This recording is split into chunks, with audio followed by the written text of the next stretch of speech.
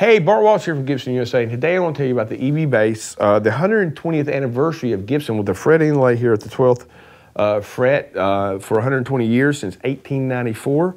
Rosewood fingerboard. We have a maple neck here with a volute.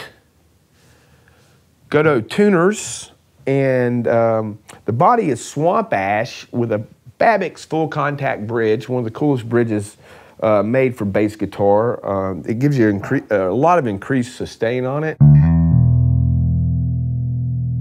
and really resonates through the whole body. We have Alnico rod humbuckers here, and these are all coil tapped. So I'm going to play through some of those right now so you can hear them.